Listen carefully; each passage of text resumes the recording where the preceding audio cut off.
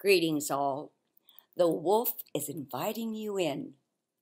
I'm Angela Giron, designer and instructor, and I just want to offer you a more personal invitation to MLS 598, Inviting the Wolf in, Cultural Taboo in Text and Visual Texts.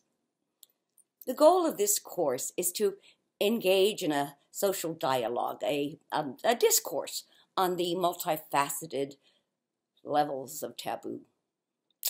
We will begin an inquiry into the analysis of cultural taboos through various lenses, as well as the cultural viewpoints represented from respective histories, nations, art forms, and through film. By examining cultural taboo through art, film, fiction, and other literary texts from several nations, social groups, both historical and contemporary, we can begin to more fully understand the origins and mutability of respective taboos.